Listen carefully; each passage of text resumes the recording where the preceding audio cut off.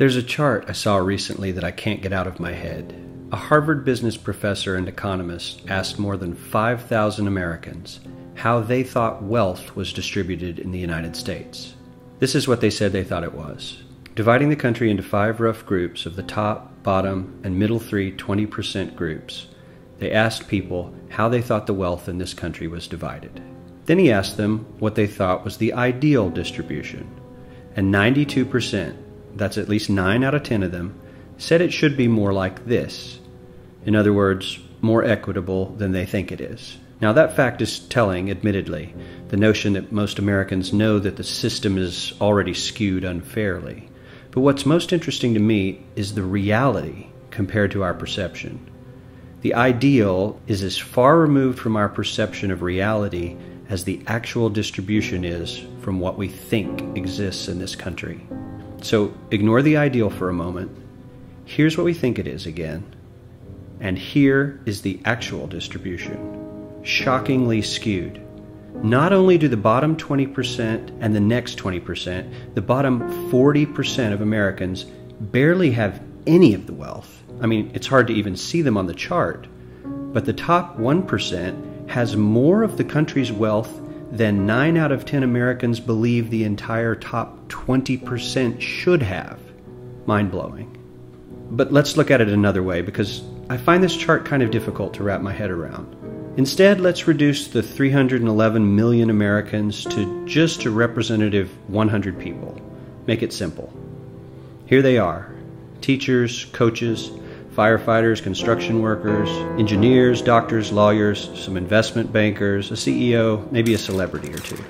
Now let's line them up according to their wealth. Poorest people on the left, wealthiest on the right, just a steady row of folks based on their net worth.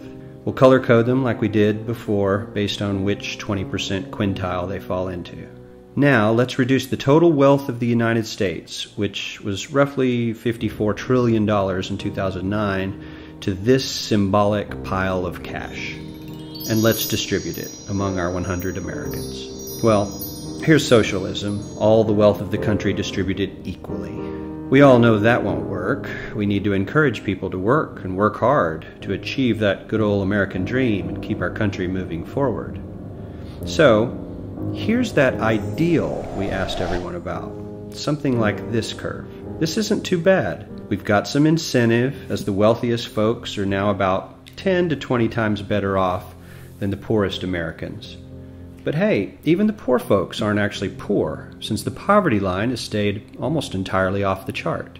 We have a super healthy middle class with a smooth transition into wealth. And yes, Republicans and Democrats alike chose this curve. 9 out of 10 people, 92%, said this was a nice, ideal distribution of America's wealth. But let's move on. This is what people think America's wealth distribution actually looks like. Not as equitable, clearly, but for me, even this still looks pretty great. Yes, the poorest 20 to 30% are starting to suffer quite a lot compared to the ideal, and the middle class is certainly struggling more than they were, while the rich and wealthy are making roughly 100 times that of the poorest Americans, and about 10 times that of the still healthy middle class. Sadly, this isn't even close to the reality. Here is the actual distribution of wealth in America. The poorest Americans don't even register. They're down to pocket change, and the middle class is barely distinguishable from the poor. In fact, even the rich between the top 10 and 20 percentile are worse off. Only the top 10% are better off. And how much better off? So much better off that the top 2 to 5% are actually off the chart at this scale. And the top 1%, this guy, well, his stack of money stretches 10 times higher than we can show. Here's his stack of cash, restacked, all by itself. This is the top 1% we've been hearing so much about. So much green in his pockets that I have to give him a whole new column of his own, because he won't fit on my chart.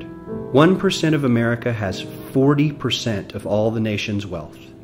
The bottom 80%, 8 out of every 10 people, or 80 out of these 100, only has 7% between them. And this has only gotten worse in the last 20 to 30 years. While the richest 1% take home almost a quarter of the national income today, in 1976 they took home only 9%, meaning their share of income has nearly tripled in the last 30 years. The top 1% own half the country's stocks, bonds, and mutual funds. The bottom 50% of Americans own only 0.5% of these investments, which means they aren't investing.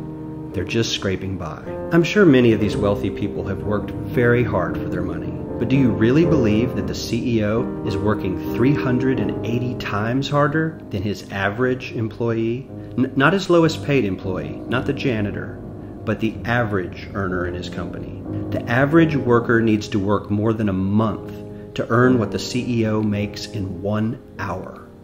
We certainly don't have to go all the way to socialism to find something that is fair for hardworking Americans. We don't even have to achieve what most of us consider might be ideal. All we need to do is wake up and realize that the reality in this country is not at all what we think it is.